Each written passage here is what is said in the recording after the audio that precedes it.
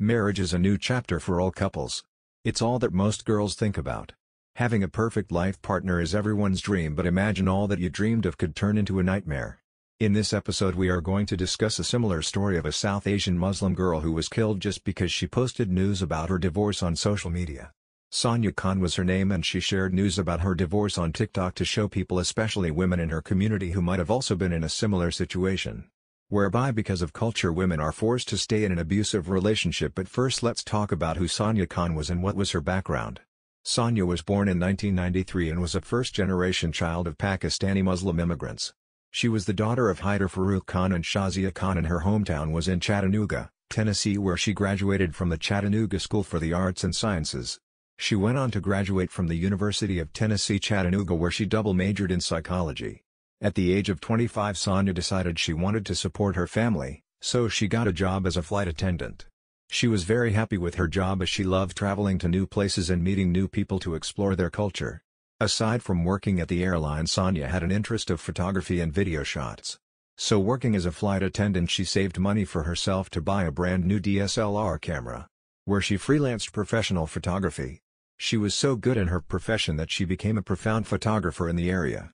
After getting lots of work, she decided to quit her job as a flight attendant and open her own photography website, which was quite a success as she earned more than her previous job. To promote her work, she also opened a TikTok and Instagram account. Sonia was an independent woman who lived in her own apartment and supported her family financially. As having an Asian background, her family decided that she should now get married and start her own family. So, when her marriage topic came up, she decided now was the time to introduce her boyfriend to the family.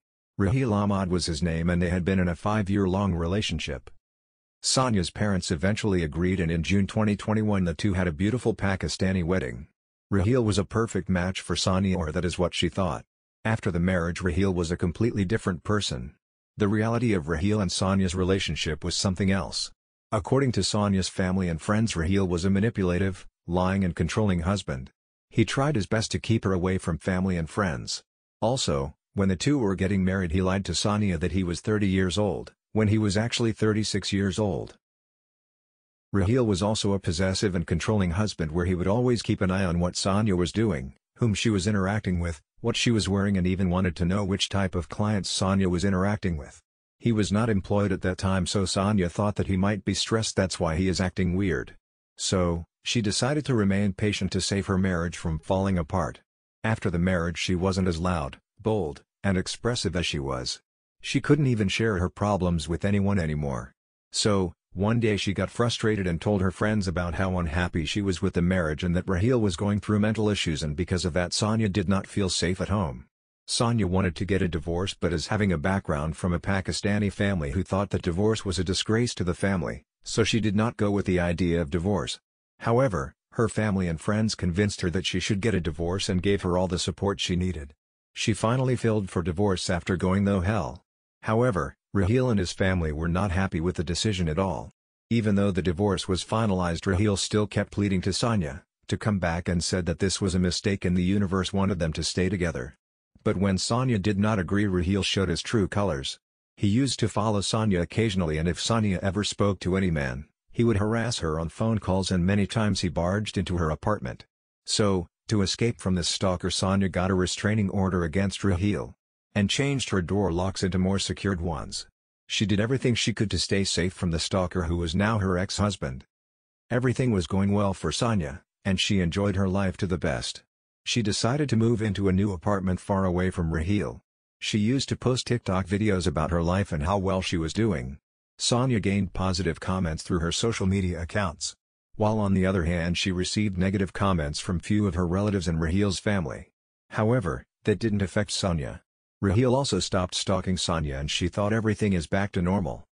At the age of 29, Sonia decided to move back to Tennessee to live with her friend. She was very happy and excited to start a new chapter in life, but that happiness was not going to last for long. The same day Sonia was leave for Tennessee from Chicago is the same day Raheel came to Chicago.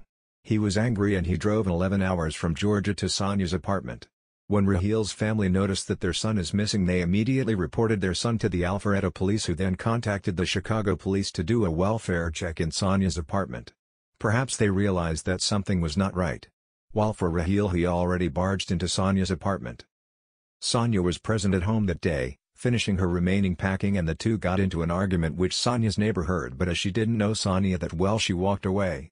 But from far away the same neighbor heard gunshot and immediately ran into the apartment, where Sonia was shot dead at the back of the head, and for Raheel he was found with a gun and a suicide note lying down, shot in the neck, and he was taken to the hospital where he was pronounced dead. This was a really sad case that shocked many, especially the many followers she had in her account, and that should not happen to anyone. I think everyone should have a right to make their own decisions. My condolences to the victim's family, and with that we come to an end with today's episode. Please like and subscribe to my channel for more amazing videos. Thank you for watching.